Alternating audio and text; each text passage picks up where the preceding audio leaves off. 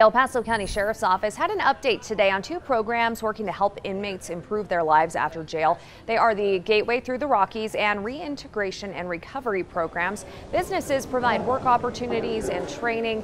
The jail is full and so are the programs, so they would like more community members to help out. Get involved, learn what's happening in their communities, be an advocate to try and help with the resources that are necessary to address these problems.